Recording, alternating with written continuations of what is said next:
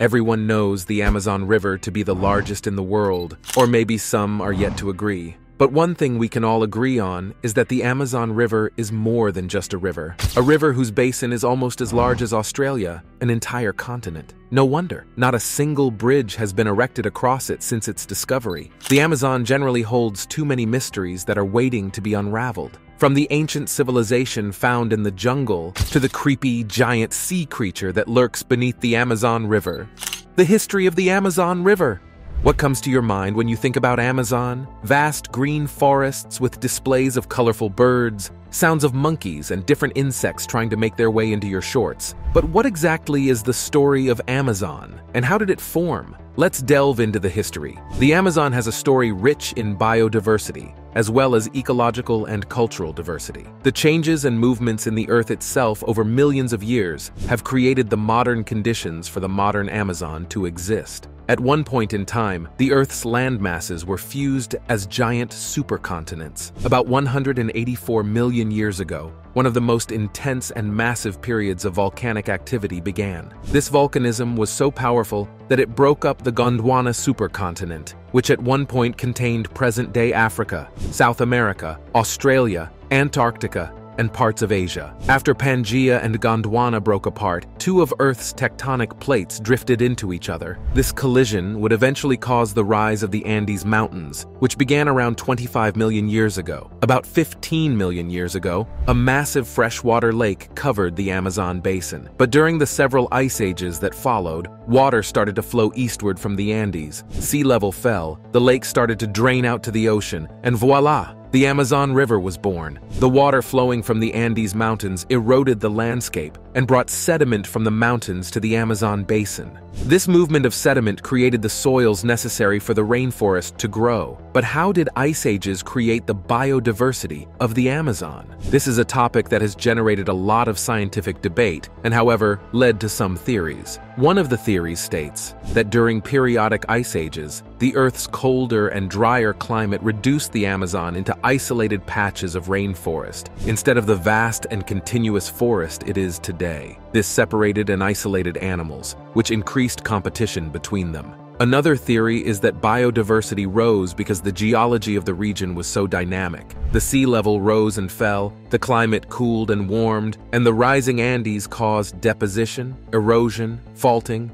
and earthquakes. These can also quicken the pace of speciation. In other words, more stress equals more species, and therefore more biodiversity. Lastly, some argue that the tropics were left uncovered by ice during the last ice age. When glaciers creep over landscapes, many species die, and new ones emerge when the ice melts. But if the tropics weren't covered by ice, then the species that lived there survived. This means that there was just more time for new species to form and for all the species to evolve. Whatever happened, it leaves us with the greatest river of South America and the largest drainage system in the world in terms of the volume of its flow and the area of its basin. Since the later decades of the 20th century, the Amazon basin has attracted international attention because human activities have increasingly threatened the equilibrium of the forest's highly complex ecology. Deforestation has accelerated, especially south of the Amazon River and on the Piedmont outwash of the Andes, as new highways and air transport facilities have opened the basin to a tidal wave of settlers, corporations, and researchers.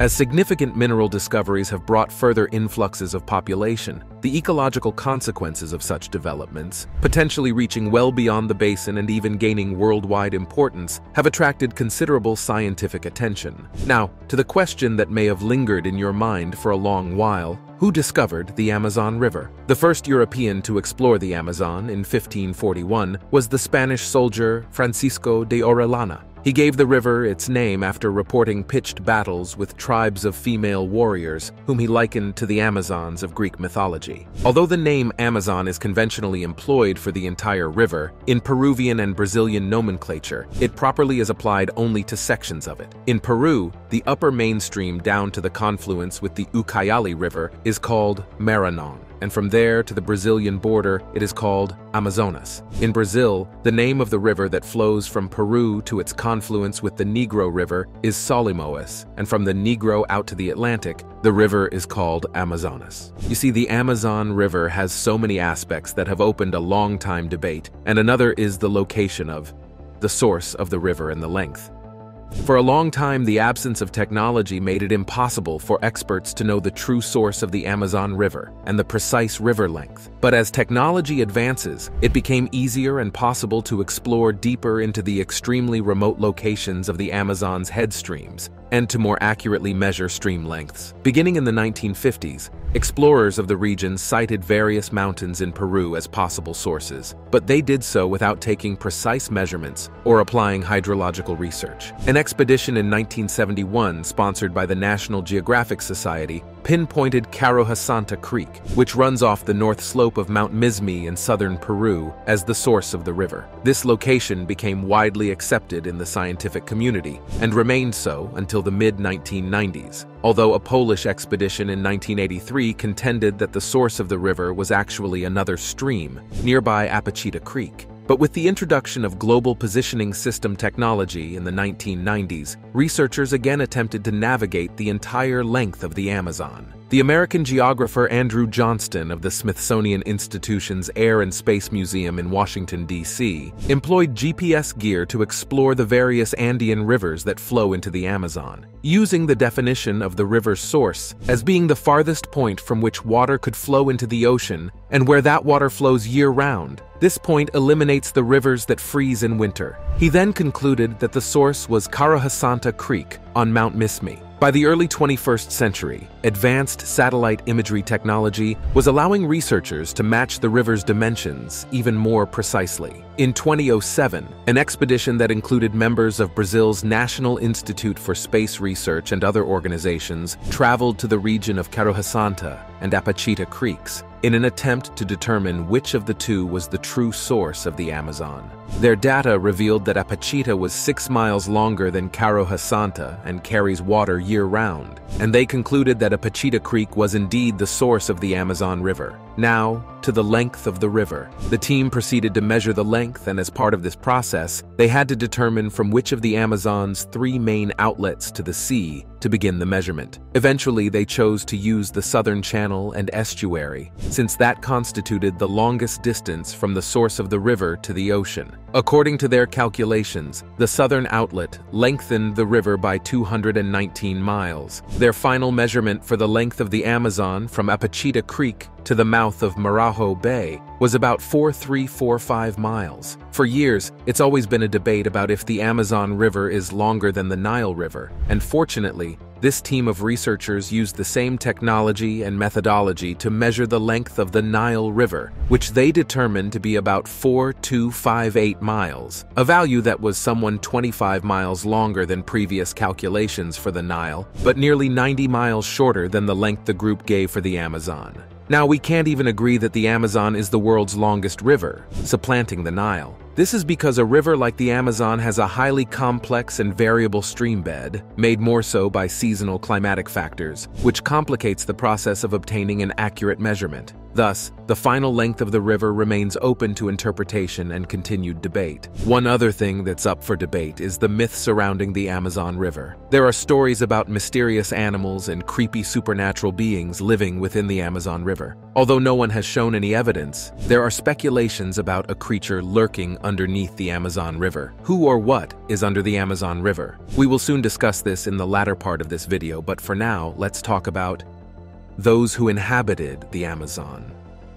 Legends have circulated for centuries that lost cities existed deep within the forests. A search for El Dorado, a supposed city of gold, lured many Spanish explorers far off the map, and some of them never returned. As recently as the 20th century, British explorer Percy Fawcett searched for what he believed was the lost city of Z. He vanished into the jungle and added his own unfinished chapter to a tale that began 600 years ago. Now here's the twist. There are actually ancient cities in the Amazon. Are you surprised yet? Although the urban ruins remain extremely difficult to find in thick, remote forests, a key technology technology has helped change the game. Perched in a helicopter some 650 feet up, scientists used light-based remote sensing technology to digitally deforest the canopy and identify the ancient ruins of a vast urban settlement around Llanos de Mojos in the Bolivian Amazon that was abandoned some 600 years ago. The new images reveal, in detail, a stronghold of the socially complex Casarabe culture that existed between 500 to 1400 CE, with urban centers boasting monumental platforms and pyramid architecture. Raised causeways connected a constellation of suburban-like settlements, which stretched for miles across a landscape that was shaped by a massive water control and distribution system with reservoirs and canals. The site is the most striking discovery to suggest that the Amazon's rainforest wilderness was actually heavily populated, and in places quite urbanized for many centuries before recorded history of the region began.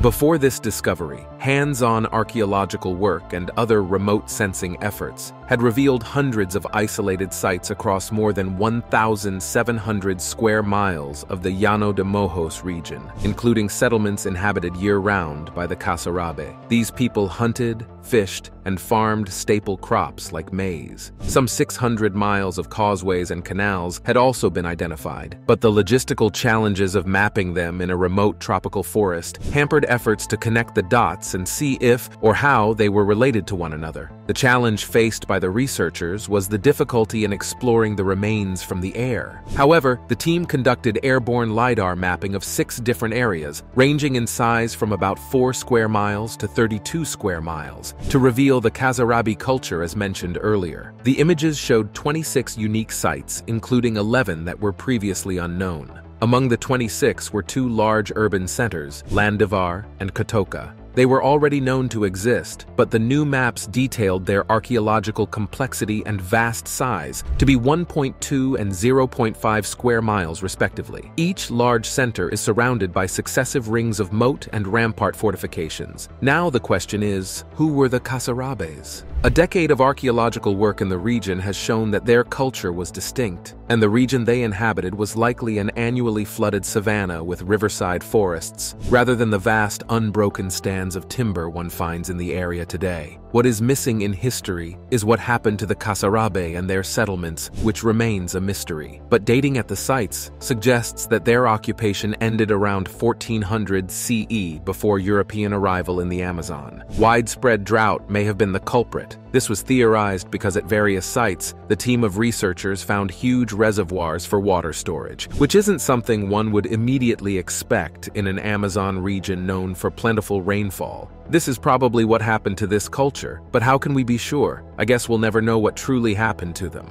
Though this culture faced an unknown end, the culture adds to the growing evidence that the Amazon isn't actually one of the world's great untouched wilderness areas, and wasn't even an unbroken forest until relatively modern times. So next time you want to think about Amazon or talk about it, you may want to do it differently: the flow.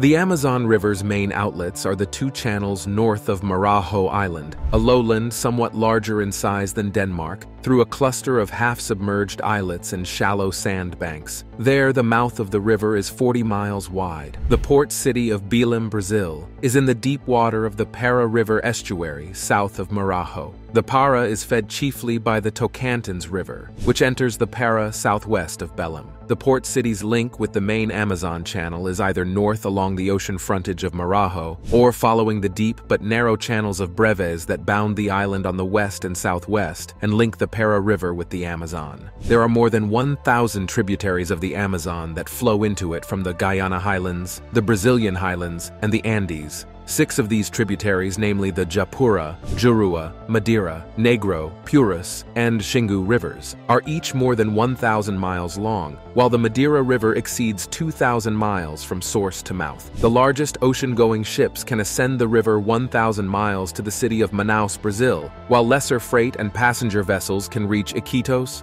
Peru, 1,300 miles farther upstream at any time of year. The sedimentary axis of the Amazon basin comprises two distinct groups of landforms: the Várzea, or floodplain of alluvium of Holocene age, which it is up to about 11,700 years old, and the terra firme, or upland surfaces of Pliocene and Pleistocene materials, those from 11,700 to 5,300,000 years old, that lie well above the highest flood level. The floodplain of the main river is characteristically 12 to 30 miles wide, which is bounded irregularly by low bluffs, 20 to 100 feet high, beyond which the older undulating upland extends both north and south to the horizon. Occasionally, these bluffs are undercut by the river as it swings to and fro across the alluvium, producing the terra caída, or fallen land, so often described by Amazon travelers. At the city of Óbidos, Brazil, where the river width is some 1.25 miles, a low range of relatively hard rock narrows the otherwise broad floodplain. The streams that rise in the ancient crystalline highlands are classified as either blackwater, which includes Jari, Negro, and Tocantins Araguaia, or clearwater, which are Trombetas, Xingu, and Tapajós. The blackwater tributaries have higher levels of humic acids, which cause their dark color, and originate in nutrient-poor, often sandy uplands, so they carry little or no silt or dissolved solids. Clearwater tributaries have a higher mineral content and lower levels of humic acids. Some rivers flow as clear water during the rainy season and black water during the dry season. Where such blackwater tributaries enter the main river, they are sometimes blocked off to form funnel-shaped freshwater lakes or estuaries,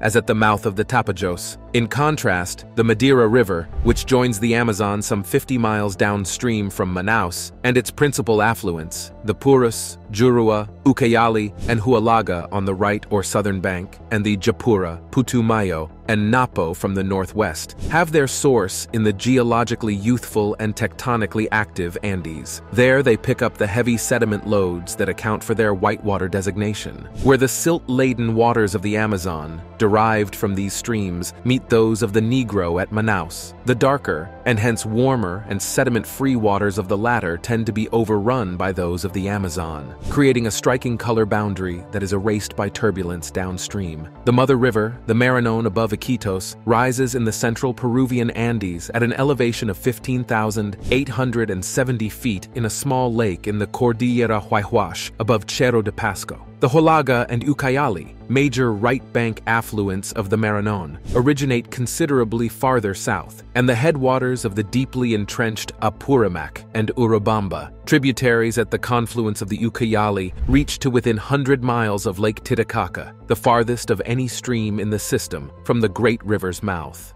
A river under the river. All that we have known and seen just from the surface is the great Amazon River, and maybe the river creatures lurking underneath. But who could have imagined that the Amazon River has another river flowing right under it? Here's the full gist. Brazilian scientists found a new river in the Amazon basin, around 4 kilometers underneath the Amazon River. This river, named the Rio Hamza after the head of the team of researchers, surprisingly appears to be as long as the Amazon River but up to hundreds of times wider. Both the Amazon and Hamza flow from west to east and are around the same length, at 6,000 kilometers. But whereas the Amazon ranges from 1 kilometer to 100 kilometers in width, the Hamza ranges from 200 kilometers to 400 kilometers. The underground river starts in the Acre region under the Andes and flows through the Solimões, Amazonas, and Marajo basins, before opening out directly into the depths of the Atlantic Ocean. The Amazon flows much faster than the Hamza, however, draining a greater volume of water. Around 133,000 meter cube of water flows through the Amazon per second at speeds of up to 5 meters. The underground river's flow rate has been estimated at around 3,900 meter cube per second, and it barely inches along at less than a millimeter per hour. The Hamza was located using data collected inside a series of 241 abandoned deep wells that were drilled in the Amazon region by the petrochemical company Petrobras in the 1970s and 1980s. The researchers used a mathematical model to predict the presence of the underground river based on the measured changes in temperature down the wells. According to the researchers, the flow of groundwater was almost vertical through the rocks to to depths of around 2,000 meters. After this, the water flow changes direction and becomes almost horizontal. Additionally, the presence of the Rio Hamza River might account for the relatively low salinity of the waters around the mouth of the Amazon. Presently, more work is being done to confirm the existence of the flow with additional measurements. Now, it's time for today's subscriber pick. You must have heard about Bigfoot and maybe the Loch Ness Monster, but what about the giant anaconda? The giant anaconda is a fascinating creature, widely known as the mother of water. This creature has been described in different ways by different people who have explored the Amazon River over the years. But for now, the popular questions remain. Does this river monster exist? And if it does, is it the supernatural creature known to rule the underwater of the Amazon River? As we continue to explore this great river, we are left to find out who or what is under the Amazon River. Let's find out as we continue to unravel the mystery of the river. But before we tell you all that we know, let's hear from you. Do you think this creature truly exists? Let us know in the comment section. The mother of water. The giant anaconda was first described by the 19th century explorer Percy H. Fawcett. According to him and others in history who have claimed to have seen the giant anaconda, the massive prehistoric snake is over 40 feet long and at least 30 centimeters in diameter. To some, this giant snake is called Yakumama, meaning mother of water. However, Fawcett didn't agree with these measurements, especially the length. He described the giant snake to be over 100 feet long and also said it resides in the Amazon River basin. Though many claims have been made, no official sightings or evidence of this monster's existence have come to light. Myth or truth? Let's dive deeper. Generally, anacondas are a large group of snakes found in and around the Amazon rainforest in South America. Specifically, there are 4 species of anaconda: the green anaconda, the yellow anaconda, the dark-spotted anaconda, and the Bolivian anaconda. They are all members of the boa species. The most common breed of anaconda is also the largest, the green anaconda, which has also been nicknamed the common anaconda and the giant anaconda. Haul up!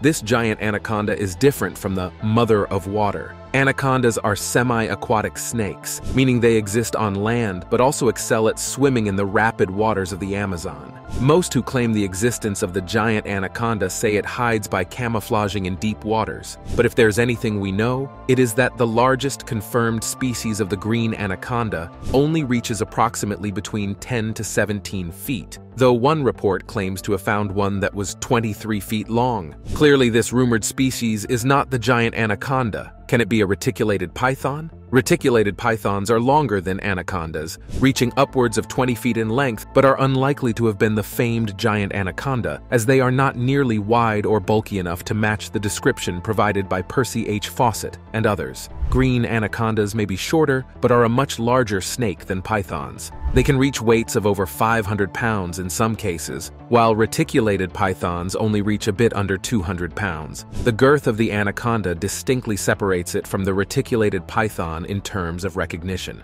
Percy H. Fawcett first claimed a sighting of this creature in the early 1900s. He started his expedition in 1906 in Brazil, and by 1907 he had traveled to Bolivia, where he claimed he killed a massive serpent-like creature that he found swimming in the murky waters around his boat. According to Fawcett, this snake was around 62 feet long and at least 1 foot in diameter. At the time, Fawcett had also made several additional statements, claiming to have seen other unknown creatures, including a dog with 2 noses and the giant Apazaka spider. But no one believed Fawcett, since there was no evidence of his sightings. What we do know is it is possible that the 2-nosed dogs he had seen may have been double-nosed Andean tiger hounds, which originated in Bolivia, and the Apazaka spider may have been a Brazilian wandering spider. Can we agree that if these 2 claims are true, then the giant anaconda is not a complete myth? Evidence for the serpent.